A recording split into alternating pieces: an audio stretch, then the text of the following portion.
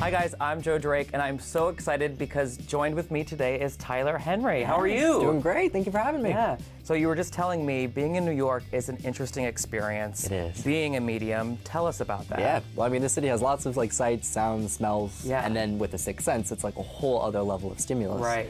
So it's actually very overwhelming. I can feel the energy of the people above me, below me, to the side. And is it worse outside or inside? It's kind of just all over. It's just like a hyper awareness of like just a lot going on. Wow. So, What are you feeling in this building? in the building? Not Or in like, this room? Not much, but Not much. it's just kind of like, the way I would describe it is like static, kind of like having constant static. And some places you go, it's like stronger than others. Right. Aside from the static, is there a physical feeling that you're going through doing a reading? Well, in a reading, it's very different than when I just kind of go about my day-to-day life. Right. I always say my sixth sense uses the other five senses to communicate. So, for example, when I'm doing a reading, I might get a physical sensation that corresponds with how someone died. Right. So if someone had a heart attack, I might get a chest pain. And then other times, I might get a smell, I might hear a noise, I might have an internal vision.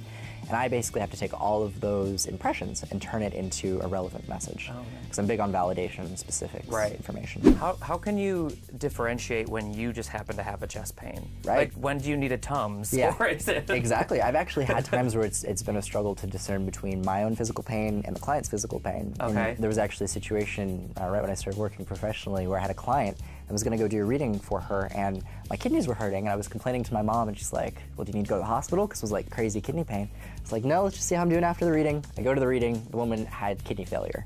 And when I communicated this to her, the pain in my kidneys went away. Wow. So it's like, that's so interesting. Definitely an adjustment. Yeah. If I'm still feeling a sensation even after a reading, then I know it's usually from me. And are you able to shut it off when a reading's over? Is it like a light switch? It's kind of like tuning in and tuning out. Okay. There's still some degree of receptivity of just residual energy, residual information. Right. But I have certain processes that I do, like scribbling and meditating before a reading, that kind of open me up in a way that I try to not be open when I'm just going about my day-to-day life. Nice. Okay. One book out, one coming. Yep. You're starting live shows. Yes. How was that experience? It's been amazing. You know, I've actually done 23 this past year, all across the United States and Canada. And it's great. I basically stand in front of like 2,000 to 5,000 people. And the first part of the show just focuses on me sharing a little bit more than what you get to see on the TV show. They kind of get my story, how I came into this. And then we open it up into a live reading. And I basically usually read about 7 to 10 people.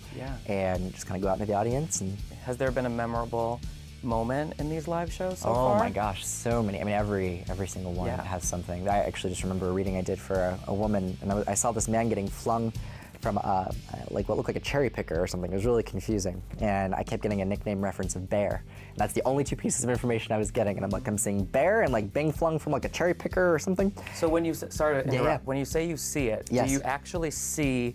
Yeah.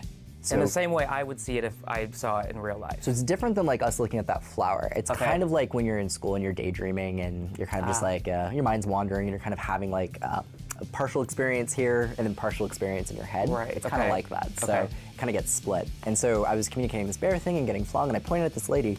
She stood up and she said, I had a friend who got flung off of the top of one of those devices that takes you like to trim trees. You know, he was like a tree cutter. So it was the very top, and he got flung off because of a technical error. And his best friend who was there was nicknamed Bear. So his best friend who was on the scene with him, who he was working with, was named Bear. And like those connections made sense. Are you able to figure out how why that particular person came through? I mean, in a room of thousands of people, there's got to be a waiting line. Exactly, for sure. I think that whoever comes through, it's meant to connect to. So I'm a big believer in synchronicity.